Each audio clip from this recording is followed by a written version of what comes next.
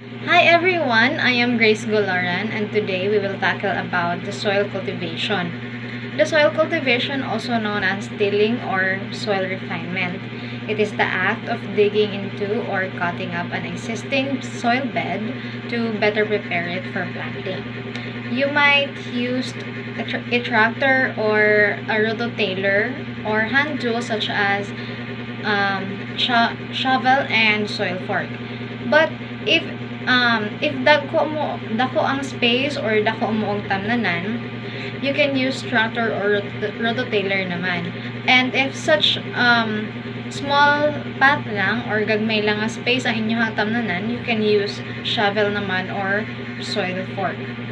Well, typically, farmers add amendments to boost the soil's nourishment when they cultivate it. What is amendments? It is the adding soil in order to improve its texture and fertility. Dira na nila i-add ito ang black soil or loam soil so that mas madagdagan pa ang nourishment or mas ma-healthy pa ang plants nga ilahang itanom. Because some of the lands manggod is dry or kanang dili siya wet ang inyong some kani mga path or some lands.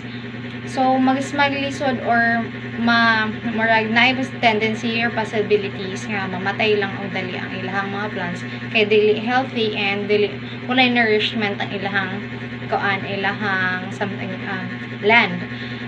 But mo na nga the farmers added amendments so that they can add loam soil because somehow ang loam soil is makahatag pud sila og nourishment and mas daghan og vitamins ang loam soil because naman siya fertilizer. So organic cultivation practices specially aim to get the soil into healthy shape by using non-chemical, pesticide-free methods and by encouraging the soil's natural ecosystem to thrive. So, mo na to mas ma-healthy pa ang shape sa inyong plants, sa inyong mga tanom if you use fertilizer or loam soils or black soils so that mas makapa-healthy pa sila, and aside from that the plants will grow faster and mas magwapa pa jud ang mga plants if either you added amendments. So what is the work of cultivation? What is the help of cultivation? So cultivation aims that your soil is to help your plants grow better. Aerated soil allows your plants' roots to get enough oxygen. Soil also should also be free of weeds and have good drainage so you don't drown your plants or encourage root rots. So can you see the difference if you wouldn't cultivate your soil or sagdaan lang nimo nga kuan lang magtanom lang ka nga magtanom without even cultivating your soil. So naay tendency nga ma-trigger ang imong plant sa iyang pag-grow. Naay tendency nga mapildi power ang imong plants kaysa sa imong sagbot. So ang magsagbot lang ang makapatay sa imong plants. And aside from that, mo grow ang imong plant nga payat and then something like kanang unhealthy, walay oxygen. So dili siya healthy. So so it's better jud nga mag soil cultivate ta so that ang ato ang plants is mag-grow siya og dali and then gwapa ang iyang result. So we should invest it kay og dili nato nabuhaton if we wouldn't cultivate our soil, pangit should ang resulta. So that is the works of soil cultivation. Methods of soil cultivation, we have 5 methods such as plowing, deep non-inversion, shallow non-inversion, strip tillage, and direct drilling. So First, we have plowing. So, plowing is mao ang pagdaro. So, it is viewed as a conventional cultivation. Plowing is the deep inversion and burial of surface residues, working the soil at typical depths of 20 to 40 cm. So, iyang kalamon is 20 to 40 cm. So, plowing is also called as conventional cultivation. So, the primary purpose of plowing is to turn over the uppermost soil, which is mao ang nagdala sa sustansya sa ibabaw, while burying weeds and crops and remains to decays. So second, we have deep non-inversion or lalom nga dili inversion. This technique is a lower cost alternative to plowing, working the soil at 20 to 35 cm. So, 20 to 35 cm lang iyang kalamon. Crop residues are mixed into the topsoil, while any potential subsurface compaction can be restricted. So, this technique is a lower cost. So, when we say lower cost, gamay ra gasto or kaninga method is usa ka alternatibong bratura. Ang crop residues is gisagol sa topsoil or sa ibabaw sa yuta. Third, we have shallow non-inversion, mabaw nga dili inversion. So, most often used where cereals, pulses, and oilseeds are grown. This technique involves shallow surface movement at 5 to 10 cm using disc or time. So, 5 to 10 cm lang iyang kalamon sa aning kaninga method. So, this method is to maintain the organic matter. So, mauna iyang purpose ang pag-maintain sa organic matter. So, this method also is to preserve the good soil, the structure of good soil, and breaks up any surface crust. So, fourth, we have strip tillage. Or pag-ukit sa mga strip. Familiar ta ani niya. So, rather than cultivating an entire field, this technique cultivates the strip in which the crops grow, working at depth of 5 to 10 cm. So, 5 to 10 cm lang gapon yung kalamon. So, kaning nga technique is pag-ugmad sa strip, which mean dito ta mag-ugmad or magbangag sa mismong tamnanan sa atuang tanom. Kung asa mo tubo ang tanom, dapat ang kalamon ani mga 5 to 10 cm. So, example ani ka ng mga mais nga kanang magbangag ta, dito na to itanom ang anong seeds. Mga example na siya, pareha ng mga munggos, daghan na siya. Next is, or last is direct drilling. Is a one-pass establishment system without a prior cultivation pass. So when we say direct drilling, it is a natural farming or no-till farming. Wala no involved nga pagtil ng walay bangag, kumbaga plat siya. So this seed is placed without any prior soil cultivation. So parehong gaingon na no need nga magtil na pareha ning uban nga like plowing nga kinahanglan pa mag kuan sa yuta, cultivate kani siya nga methods, no need na. In the stubble of the previous crop. So kani siya is mainly used in dry. The three stages of soil cultivation, namely the plowing, tilling, and leveling. The first step is plowing. Plowing involves the breaking up of earth clods and turning it over so that everything on the surface is buried. Plowing also is a fundamental step, especially of the soil, because if the soil is not plowed or if the ground is not plowed, there is a risk that you only cultivate the topsoil. Wala nimo na cultivate ang sa ground. Mohang na cultivate is ang ilalom sa yuta. Plowing also enhances the manure techniques, consists of planting and burying plants. So, burying plants can maintain the soil fertility because kanang pagsunog sa mga plants or mga sagbot sa imuhang soil, naga-maintain siya sa imuhang yuta nga ma-maintain ihang pagkataba sa imuhang yuta. Plowing also can be done by using spade if gamay ra imuhang area.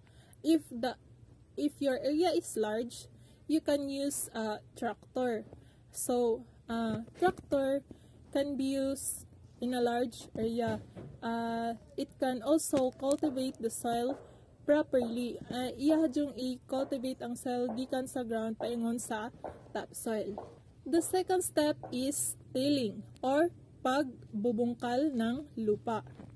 Tilling is a process that involves pulverizing clods of earth and mixing them into the soil.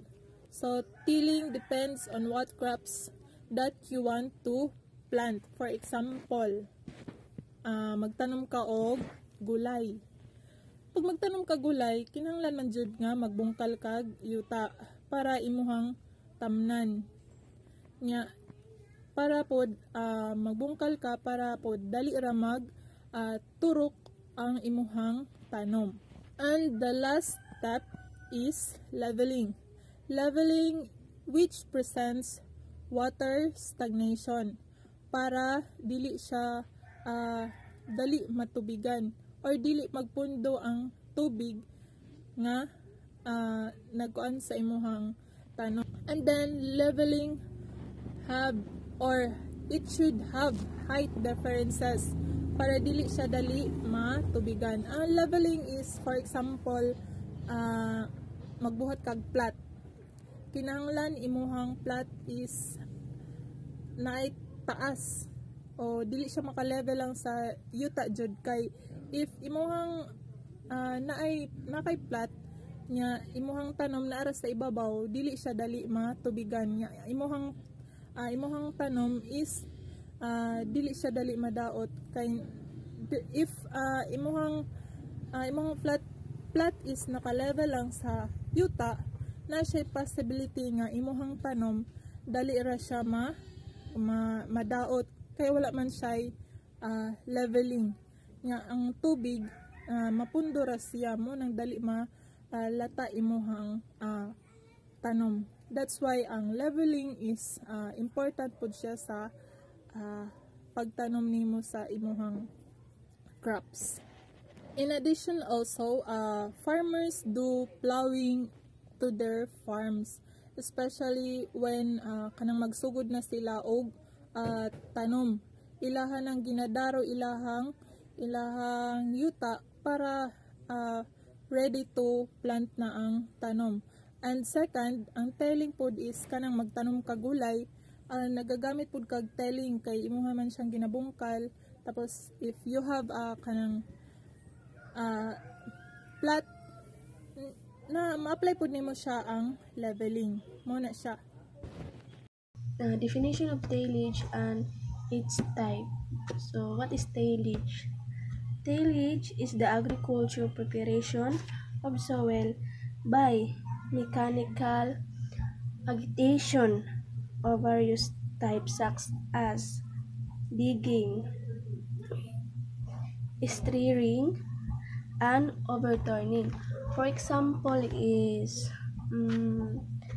human-powered tilling methods using hand tools, including shoveling, picking, mattock works, hoeing, and raking.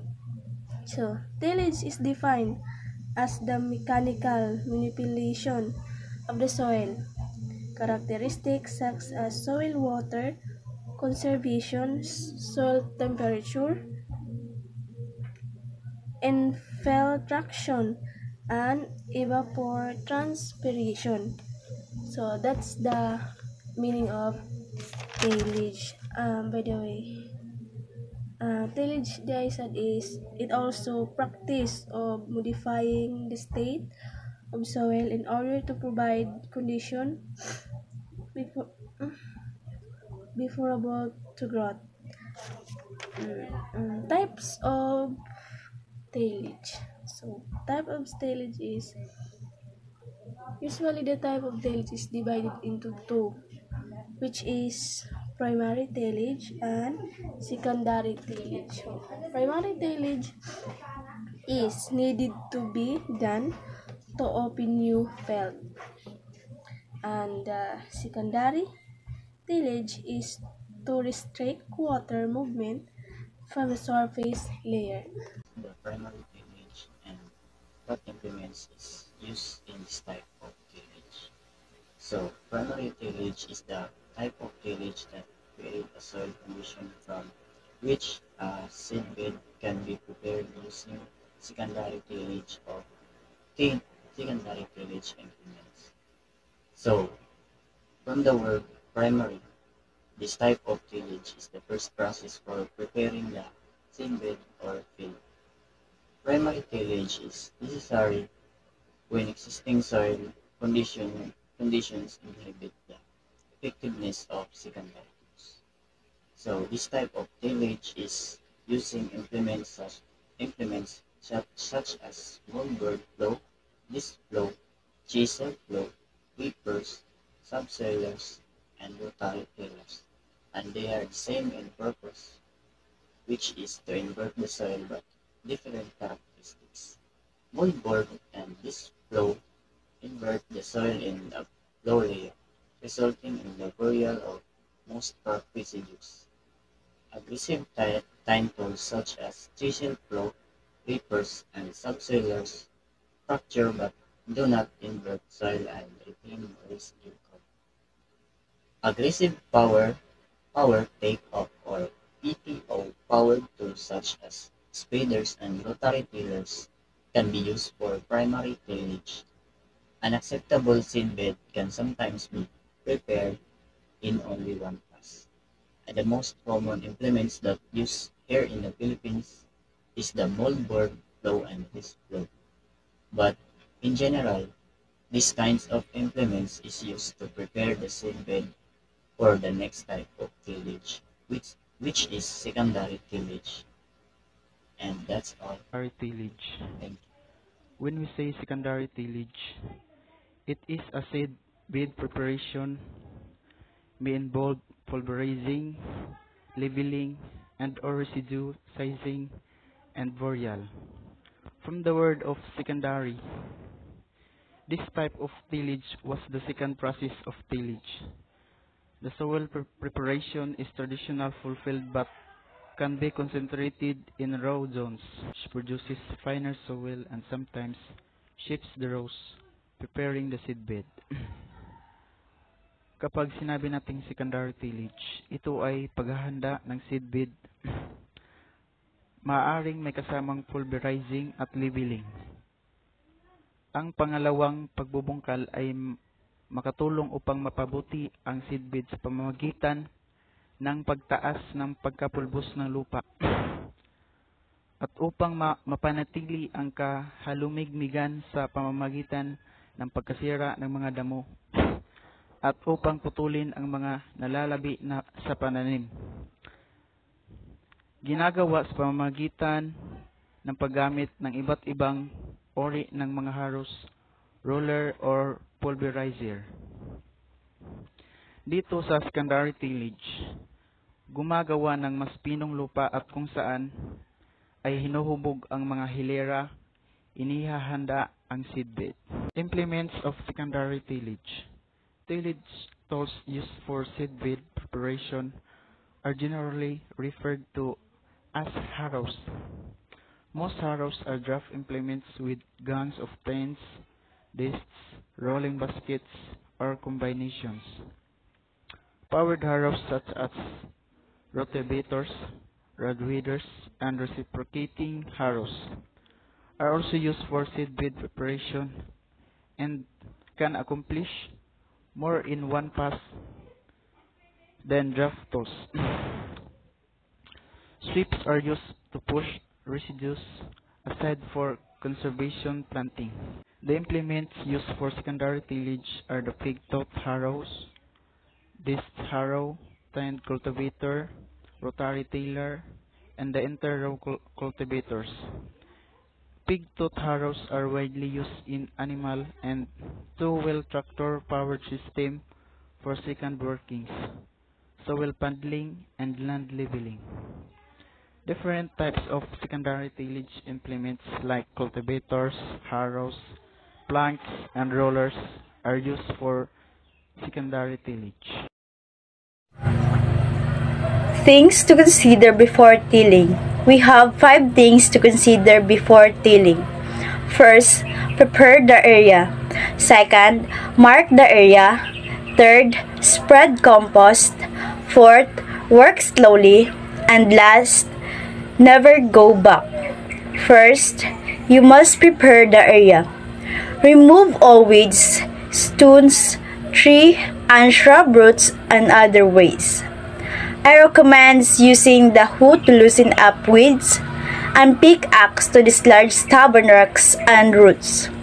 If you don't clear all that out, you risk damaging the tiller. Second, you must mark the area. Trace clear lines on the soil or use string or even spear lumber to mark the boundaries and rows of your garden bed. Third, spread compost. If you are planning on working compost in the soil, spread it 4 or 5 inches deep across the marked area before you begin tilling to make sure it's distributed evenly. So when we begin tilling, it should be spread 4 or 5 inches deep across the marked area. And fourth, work slowly. Maintain a slow and steady pace, especially if you are using a motorized tiller. Don't push the machine ahead too quickly. Give it time to work each row roughly. Fifth and the last things to consider before tilling is never go back. You must till the row by row like you would if you were mowing grass to avoid overtilling that already processed patches and overtilling where compacts the soil and you were lost and irritated of it. We are here now sa process of tillage. On the positive side, tillage has been part of most agricultural systems throughout the history because tillage can be used to achieve many agronomic objectives. There are 7 benefits of tillage. The soil conditioning, the weed and pest suppression, residue management, incorporation and mixing, segregation. 6 is land farming, and last is stimulation and nutrient release. So let's start first to the soil conditioning. So I read the definition first. So conditioning, it is a modification of soil structure to favor agronomic processes such as soil seed contact, root proliferation, water infiltration, and soil warming. So soil conditioning, it is the process. It is the process of adding materials. It is the process of adding materials to the soil surface to change the physical properties. And we all know the types of soil. Soil is mostly made of clay, sand, and silt. And we cannot assure, di ba, nga ang atong soil is healthy good siya, healthy siya. We cannot assure nga ang atong tanom mo-growth jud siya or mabuli or kanang mutubo gid siya, di ba? It's because napud ba yung mga poor soil. So as we observe sa mga farmers is para mo-condition ang ilahang kuan para maka-growth og maayo ang ilang tanom is nag-add sila og mga various soil conditioning, no, such as kokupit, no, kanang bunot, no, muna siya. Then mga tai sa mga hayop, no, kanang muna siya ang ginagamit po, no, pang-mix sa soil, no. So para pod mo improve ang mga pore soil, no, to promote the growth of healthy plants, no. So mo to siya ang soil conditioning. So second is the weed and pest suppression.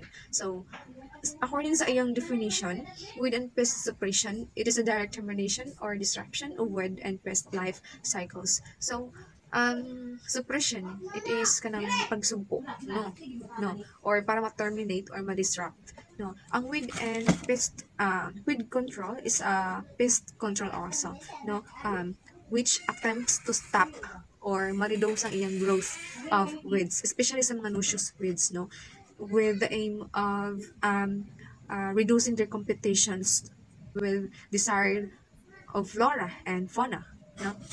When we say flora is defined as plants in a particular area, no, kanang ano ba, ang flora is kanang mga sagbot-sagbot bitaw nga pwede nga mutabon sa imong plants, no, unya ma-disturb ang iyahang ang growth sa imong plants, no, sa imong tanong, no, it's because matabunan siya sa mga noxious weeds, which is muna siyang flora.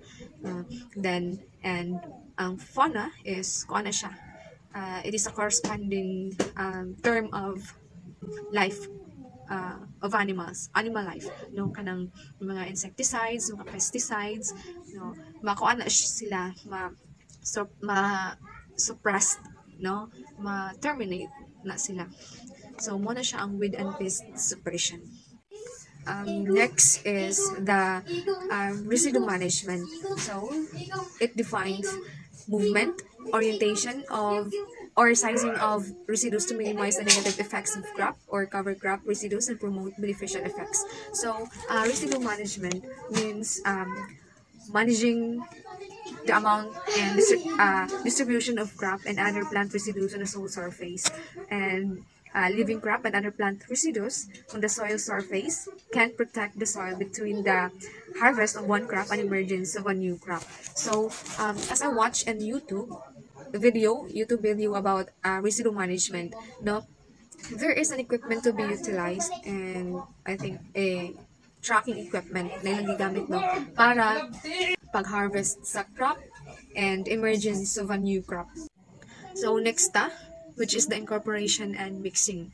It is a placement or distribution of substances such as fertilizers, manures, seeds, and residues, sometimes from a less favorable location to a more favorable spatial distribution. So incorporation and mixing, it is the process of mixing all the substances, no, including ang mga fertilizers, no, such as ang katong mga katong mga tai sa mga hayop, no, the kokupit, no, isagol siya dito as a soil, including the seeds and residues, no, isagol-sagol to siya tanan, i-mix to siya. Then ang uban sab, like sa farmer, ang uban sab is kanang nagbutang silang fertilizer daan sa kanang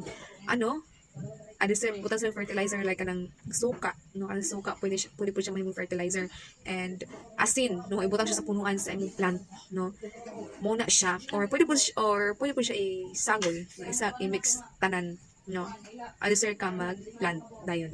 So muna siya. So proceed ta sa fifth process of tillage, which is segregation. Segregation, it is a consolidation of rocks, rock clumps, soil crumb sizes, and so forth. So soil segregation is marag na siya og kanang waste disposal or waste segregation, no, kanang i-separate nimo ang malata, ang dili malata, ang recyclable, non-recyclable, no, mo na siya.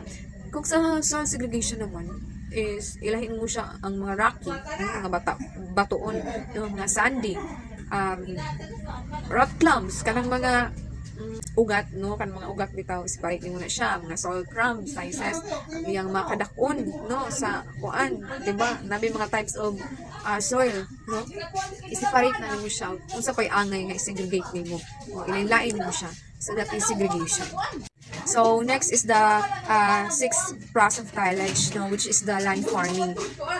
Land farming, no, it is a changing the shape of the soil surface. The simplest variant is probably leveling, ridging, roughening, and furrowing. No, are also examples. No, like naka-observe mo or nakabantay mo nga kung maghimo ta garden, no, di ba naka-flat, no, naka-by flat, no, depende kung unsay gusto nato i-form sa atong garden, no, like kanang maghimo ta garden is kanang nakahambon siya, nakahambon, nakatapok sa tunga ang mga soil, then sa kilid-kilid is na siya kanal, no, kanal para daluyanan na siya sa tubig, no, oh, that is leveling, no, then roughening, no, unsa pa mga furrowing kanang sa akong nakitaan sa YouTube ang roughening is na siya tracking equipments na gigamit, no, mo siya na siya by box din dito nimo siya kibali mo rag naka-buy form siya or naka-organize ang imong seeds, no, dito nimo sa this form is diha nakabutang ang seeds, then other form naman is dito po ang seeds, so that is land forming, no, medyo sabotable naman no kung sa land forming. And lastly is the stimulation of nutrient release, no, defined achieved by aeration and mixing. And note, this can be this benefit when not synchronized crop uptake. So all that I mentioned earlier is the benefits of tillage. So when we say conservation tillage, it is talk about a careful procedure of pagbubungkal ng lupa when we're going to build a garden or a farm. Conservation tillage is an agricultural management approach that aims to minimize the frequency or intensity tillage operations in an effort to promote certain economic and environmental benefits. So, dito na ma-includes ang pag-decrease sa carbon dioxide and garden gas emissions, less reliance on farm machinery and equipment, and an overall reduction in fuel and labor costs. In addition, conservation tillage methods have been shown to improve soil health and reduce runoff, and limit the extent of erosion. With a range of potential environmental and economic benefits, a well-developed and properly integrated conservation tillage practice can contribute toward the sustainability of an agricultural system. Although there are a range of benefits conservation tillage techniques, there is a potential for improper implementations or of not doing the right process of tillage or of not doing the right thing. So that's the thing na if hindi natin susundin ang process ng conservation tillage, it might be failure ang ating garden or ang ating farm, and in that way ang ating mga plants na itatanim sa ating farm or sa ating gardens may also be failed for their growth and the way they grow, hindi sila healthy. And if we also wanted to avoid insect, rodent, and pathogen pest problems, we should perform or we should do the conservation tillage, because that is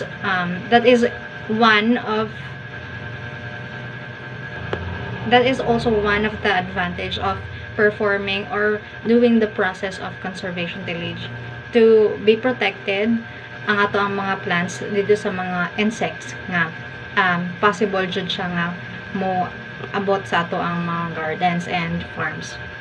And one more thing, conservation tillage also reduces the use of chemicals in our farm. So it might be nga dili na ta magamit og kanang mga chemicals to kill insects kay proper man ang ato ang gibuhat, and safety pod siya from the insects, and healthy pod siya ang result sa ato ang mga plants. if they grow.